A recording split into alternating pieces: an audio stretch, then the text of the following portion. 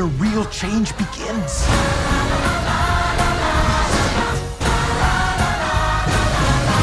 Hey everyone, Merry Christmas, Happy Holidays. I hope they're going the best they possibly can be. I thought this video would make a great sort of little Christmas special, if you will. We're going to be talking about one of my favourite Christmas films, probably now of all time, and one of my favourite films of this year, and that is Apple TV Plus's Spirited. Spirited stars Ryan Reynolds, Will Ferrell and Octavia Spencer, as it follows the ghost of Christmas Present who is nearing retirement, which would mean a return to Earth. He sets his sights, however, on an unredeemable man named Clint Briggs, who may end up helping the ghost come to terms with his own past as well as change his self's own future. I will start off by saying I love this movie so much. It is an absolute festive delight, and that's coming from me. I'm someone who doesn't really make a point out of watching several Christmas films on the lead up to the big day every year, but this movie, along with a select other few such as maybe Arthur Christmas and such, are ones that I would feel compelled to go back to every year. And of course, with this being Spirited's first year of release, I guess it'd be next year I would feel compelled to go back to it. So I think that sort of says a lot about what I think on this film. It just made me feel so festive and so joyful, and in ways it made me reflect on how I act myself sometimes. Now the story is of course quite familiar, and I pointed that out in my initial Twitter reaction to the film when it first released. We've seen this before. In fact, we've seen this a lot of times before. The Tale of a Christmas Carol. It's nothing new, it's very oversaturated, but here, it feels quite refreshed, and I think that's down to the execution of the film and the use of just these incredible talents from Will Ferrell to Ryan Reynolds. The kind of actors who, no matter the project, are just a real smile to see. They do a great job in this movie, and for sure, the character development and the setup of their ways could have been done better and could have included more, but I found what we did get served to be more than fine, because what this film lacks in certain departments, it makes up for in others, such as that festive feeling, that laughter, that coziness and the punchlines to certain humour, the visuals, how it's directed, and in my opinion, the absolute standout of this film, the music. The soundtrack is so damn good. You're talking about my favourite from the bunch, A Christmas Morning Feeling by Will Ferrell.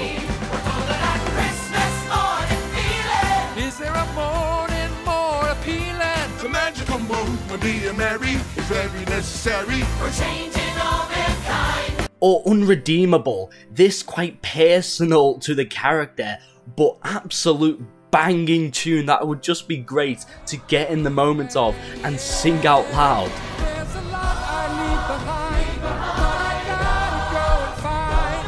If it's true that there is truly good in me, then maybe see that I won't always be unredeemable.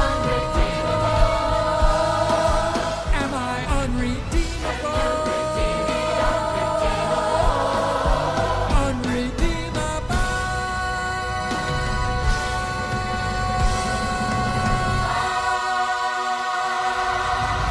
Or the curtain call of Christmas feeling that takes place near the end of the film, or Do a Little Good, or Good Afternoon, or Presents Laments, or The Story of Your Life, or The View from Up Here. It is just hit after hit after hit with this movie's music and soundtrack, and probably that is the reason why over a month after this film, the soundtrack is still the very tippity top of my playlists and is probably why they get played daily at this point. And after you realise that these songs in this movie are wrote by the duo who also wrote 2017's The Greatest Showman with Hugh Jackman, it makes a lot of sense as to why they are so damn good and memorable. We follow these characters on this journey through more locations and periods than at first you'd expect, and the humour and these songs and the overall cheeriness of the film is never too far behind either, as well as the odd cameo or two which I wasn't surprised at, and one of the songs do kind of spoil, but it all just makes for a very, very fun and entertaining watch. The movie isn't perfect. It has flaws, as I touched on before. One of them is the runtime. It could have benefited from maybe 10 to 15 minutes being trimmed off, but I never found the length to be something that pulled me from the film, so it's more of a nitpick than it is a real problem or negative to me. And another one is, at times, this film can feel a touch bit uneven, but again, the overall film just held itself together so well that even the weaker parts of it absolutely never hindered my overall enjoyment of it. So if you're on the lookout for a great Christmas film, or even at this point just a great film, Spirited is my recommendation of the year. It is fantastic, it is a delight, it is a joy. I loved it so much, I cannot wait to just rewatch and rewatch and rewatch, and I hope more people find it and do the same with it. It is streaming now on Apple TV+. But with that being said, I hope you enjoyed this quick little Christmas special of sorts. I hope you enjoy the film if you do check it out, and hopefully I will see you in my next video. Merry Christmas, guys. Bye.